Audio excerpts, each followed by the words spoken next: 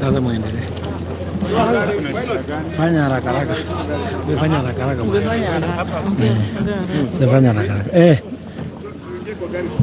Sawa. Tunatoka tu saa hii. Sisi tunasema namna hii. Tunashukuru the judiciary because it has retained it has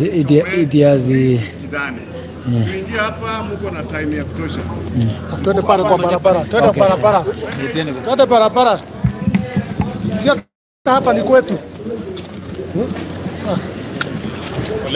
Pole. Nisaidie hii. Endeni. Wanachoma fandi. Wanachoma nini? Oya jamaa. Tupatie chance. Songa nyuma usikaribie sana. Una zoom my friend.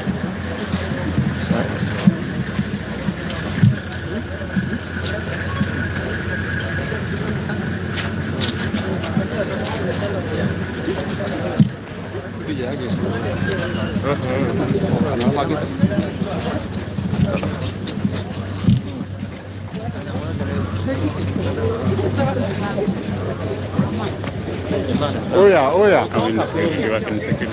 Ako kazi nini? Security wake. Ni mmoja wetu. Yes. Na control sio na shaka. Yes. Na control.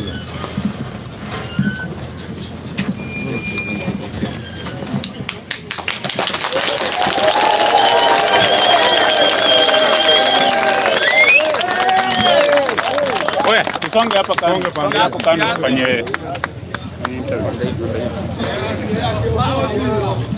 Oya. Hapo. Unajua lazima tu create barabara. Lazima tu. Oya. Wacha tea pande hapa juu. Haya tu face hivyo tea. Hapo tea. Bila wa kutushikia mic kwa wapi sasa? Hebu nishike. Shika hiyo. Au will talk fast. Wapi kuna wakili? Wakili yako wapi? Sini akuje. Tutengenezeni space kind. Space. Konde. Kiasi. Sawa, acha nikamata hii tu kwanza. Wanawatisa Makadara. Anza. Songa hapo nyuma tu. Tupatieni nafasi jamaa. Wakili anza kabla. Wakili. Yes. Sasa mko tayari? Possible for you to. Yeah, number one, we wish to thank God that events have turned the way they have turned. We also wish to thank the judiciary for demonstrating that they are independent and impartial, so that everybody in Kenya, no matter your status, when an issue comes to court, you have faith that it will be determined according to the constitution.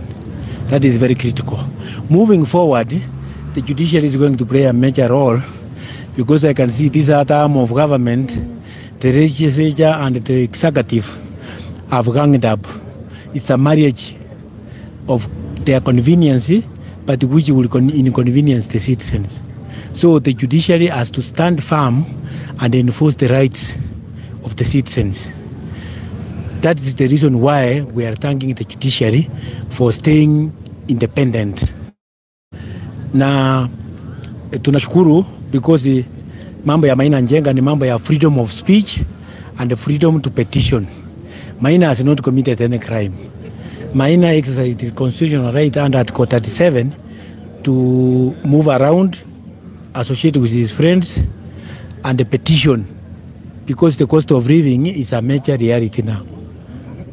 Everybody is suffering in various homes. Watu wanapatia watoto piritoni ndio warare. That's why we are saying if the government can't hear, wananchi should make the government hear and listen, because mwananchi ndio the boss. Under Article 1 of the Constitution, mwananchi never gave all the powers to the government. Mwananchi gave 50%. The remaining 50%, if the government is not behaving well, we have a right to say we are not satisfied. That is why hatutasimama, tutangangana mpaka serikali isikize ama mpaka tupige kura ya kubadilisha hii serikali. Asanteni sana, wacha mheshimiwa chema na wasalamie na shukuru Mungu vile kumeenda.